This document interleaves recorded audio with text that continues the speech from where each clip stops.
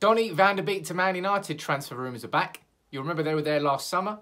In January, I'm going to run through everything that's happened in the last few days relating to United and our interest in Van de Beek, bring you bang up to date and run through a few things that I think are very important to do with this potential transfer to United. Drop a like on the video if you are new and subscribe if you haven't already. But let's talk about Donny van de Beek. Before we begin talking about everything that's happened in the last few days with Van de Beek, let's rewind to last summer when we were linked with him then.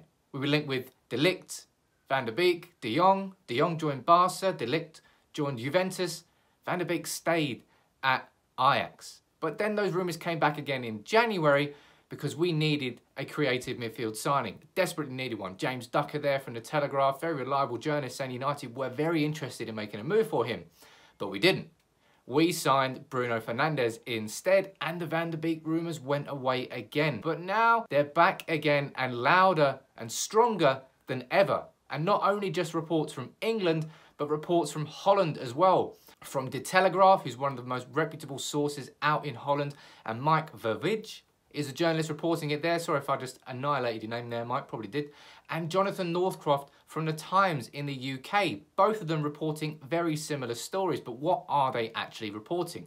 Now, Jonathan is saying that a deal for Van de Beek to go to Real Madrid was already agreed in and around £50 million. But because of what's happened with the coronavirus and the uncertainties that has created in the transfer market, United have swooped with the opportunity, maybe, of hijacking that deal for Donny. And that's exactly what Mike is saying, that United are prepared to come in and rob Real Madrid of Van de Beek and try and take him to Old Trafford. So both journalists there in Holland and England reporting very similar stories. And that's a good thing because it probably means it's true. And any time United are linked with an Ajax player, Edwin van der Sar's name pops up. And it's popped up again here. Some reports saying that Ed Woodward's relationship with Edwin van der Sar can help United in this regard. And of course, Van der Sar's previous history with United is a slight advantage. But one thing that has been confirmed by Van der Sar himself when he was speaking on Dutch television, he's saying that United are indeed interested in signing Donny van de Beek. And that has probably got fans more excited, than any of the rumours. Hearing Van der Sar say that, because his ties to United will give us a slight edge, but ultimately it will come down to the price, and whoever will pay Ajax the most money will get the man. Now, for me, there are a few things to consider when looking at the Van de Beek transfer rumours, and things that I feel are important. Number one, I think if Real Madrid still want him, Real Madrid will get him. Van de Beek has already given an interview to Marca out in Spain saying that he hasn't already started to learn Spanish, basically suggesting that the deal was already agreed as far as he is concerned, and that would have been the case. I think if the coronavirus hadn't have hit the world, Van de Beek to Real Madrid would already be done, or would definitely be a cert, and United just wouldn't be linked with him anymore. And it's only because of the opportunities that have come because of the coronavirus that United are being linked again. Something else that's very important to consider here, the Dutch league has already been cancelled because of the coronavirus. Netherlands, one of the only countries in Europe to actually do that. That means there's no more football for Ajax this year.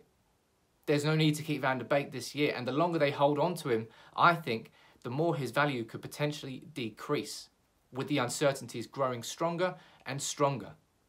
So I think this summer is certainly when you're going to see him leave. And Van der Sar last year had said that they'd already agreed with Van de Beek that he can leave this summer. So Ajax have been preparing for this. They knew it was coming.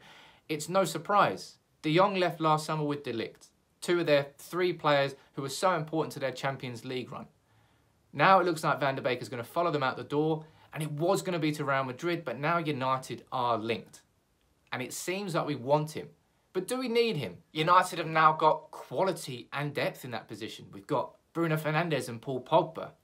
And I would argue we're probably one pure defensive midfielder away from having a really strong set of squad depth. But put Van de Beek in there and don't give any minutes or sell Jesse Lingard, Andreas Pereira. That's a massive upgrade for United.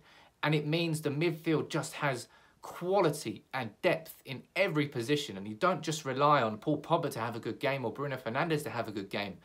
The quality is just throughout the squad. And Van de Beek would be a substantial upgrade on Pereira and Lingard in terms of the quality he can bring on the pitch.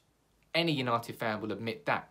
So in that sense, hell yeah, go for Van der Beek. And I think this is just United being opportunistic in what is going to be an opportunistic transfer market, because all the plans that teams had before the coronavirus have probably been screwed up and thrown away.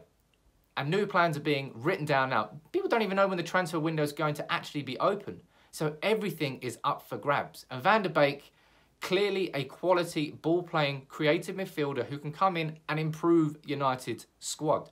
Would he go straight into that starting 11 ahead of Bruno Fernandes and or Paul Pogba? Probably not. But he'd certainly make them both better, because competition, it helps a squad. It gets rid of complacency, and someone like Van der Beek would certainly improve us. Now, Van der Sar has said that United are indeed interested. Jonathan Northcroft and Mike Vervige from The Telegraph and The Times, they're the two journalists pushing the story, a very similar story. As I said, we were previously linked with him last summer and in January. And for the third transfer window in a row, Van der Beek's name is on the list of players that United are interested in and actively going for now. Either that's a complete coincidence, or United really have wanted him all along. Let me know what you think about these transfer rumours. Is it another one that's going to actually lead to nowhere? Or is it one where United actually go and improve in a position where I would say it's not our priority in midfield, certainly. But any United fan would love to see Andreas Pereira and Jesse Lingard get no minutes now in comparison to someone like Van der Beek coming in. And I'm sorry for Lingard and Pereira for saying that, but you've had your opportunities. And United now need to be ruthless. We need to get rid of the players that just aren't good enough and replace them with players that are good enough. Someone like Donny van der Beek is a massive improvement in that sense. But do you think United will sign him? Do you want United to sign him? What could our midfield be with him in? Let me know in the comments below. If you are new to United People's TV and you're still here, I like that. Make sure you subscribe if you haven't already. And if you want me to do any videos, as always, let me know in the comments, because I do read those. Until next time, take it easy.